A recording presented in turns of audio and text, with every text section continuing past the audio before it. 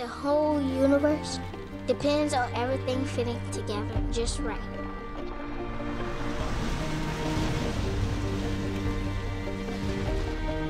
If one piece busts, even the smallest piece, the entire universe will get busted.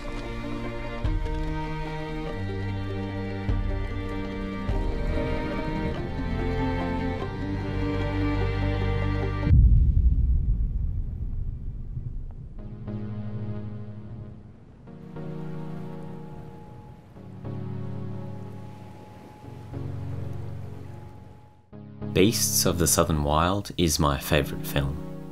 It's also the film that had the biggest impact on me. Actually, those two statements are inextricably linked. Every element, moment, scene and sound fits together into a whole that no other film has for me. But that's only the case for me personally.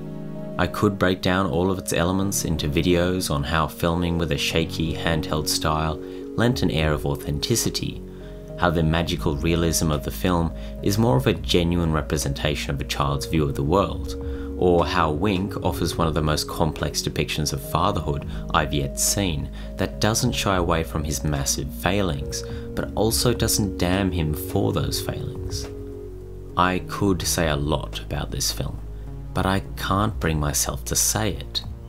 It is a great film, but my feelings for it are so wrapped up in the personal situation I was in before I watched it that this pedestal I place it on might have more to do with my mindset when I first watched it than the film itself.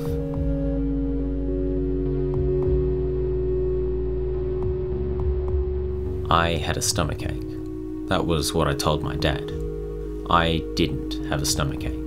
I was having a bad day. The sort of day where one odd look from a stranger might send me into paroxysms of self-hatred and anxiety.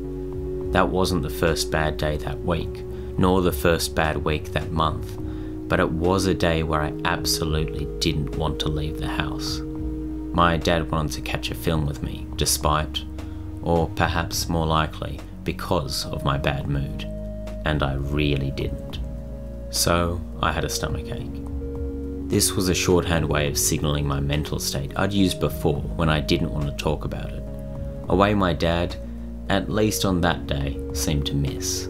He offered me painkillers, and suddenly it seemed an impossible task to explain why I actually didn't want to go to see a film. So I agreed. Beasts of the Southern Wild was a film I was interested in. It did very well at Cannes and Sundance and was receiving some fantastic reviews. Knowing it was probably my kind of film was another reason I didn't want to go. I thought I was going to ruin a great film with my bad mood, forever spoil something I might have otherwise enjoyed. The movie wasn't the problem, nor the trip to the cinema, nor the people I might meet on the way. I was the problem.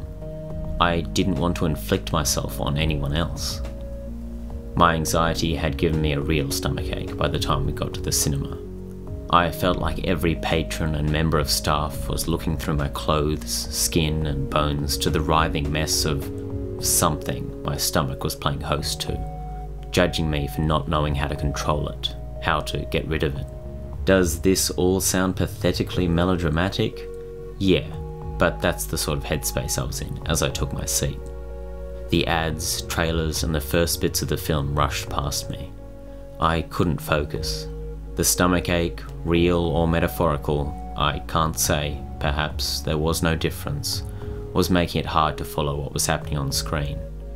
Eventually I calmed down to a state of mild discomfort, annoyed my mood was getting in the way of enjoying the film, ashamed that I couldn't snap out of it. And then I did. It was a moment of pure magic. When people talk about movie magic, I think they usually mean the overall experience of going to a cinema.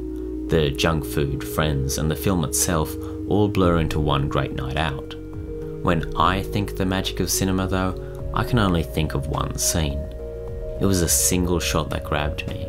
It had the hair on the back of my neck stand on end, and tears spring to my eyes for reasons I can't and couldn't put into words. Hush Puppy, the 6-year-old protagonist of the film, looks out at a stretch of muddy water and watches as a roll of thunder sends ripples across its surface. I can't tell you why this shot affected me so much. I couldn't break it down, analyse it, or make sense of it if I wanted to. And I don't want to. Writing this now, I still don't, and much like when I first saw it, all I can do, and all I want to do, is feel it. Beasts of the Southern Wild is full of beautiful shots, incredible performances, and the sort of magic that lives somewhere in between the images I'm seeing and the meanings I'm deciphering. I don't know what you might see, feel, or understand when watching this film, and I doubt it will hit you the way it did me. All I can really say about my favourite film is that I love it, because to try to pull apart why I love it, or what affected me so much in this seemingly simple scene, would be to try to divorce some of that magic from its source, to intellectualize something that would be lessened by doing so. I can't really talk about Beasts of the Southern Wild, because with every word I stray further from feeling it. Are you feeling better now? We're in the car, heading home, and I turned to my dad, confused. Your stomachache, is it gone? I can't remember how I answered. Maybe I didn't, but I'd totally forgotten the stomachache or the reason he thought I'd had one. I wasn't walking on sunshine, nor seeing the world through a new lens, but whatever was sitting in my stomach was gone. Beasts of the Southern Wild will always be tied to that trip to the cinema for me, the horrible mood I was in, and that feeling of watching Hush Puppy watch the sky dance with the water for the first time. I can't explain why it moves me to tears from the opening shots every time I watch it, but I can tell you that it does. I love this film, and I don't need to look at it any more deeply than that. Thanks, as always, go to my wonderful patrons at patreon.com/varioushorses. This sort of video wouldn't be possible without their support, as well as the lovely community I feel a little bit guilty for having on this channel. So, as always, cheers. Have a good one.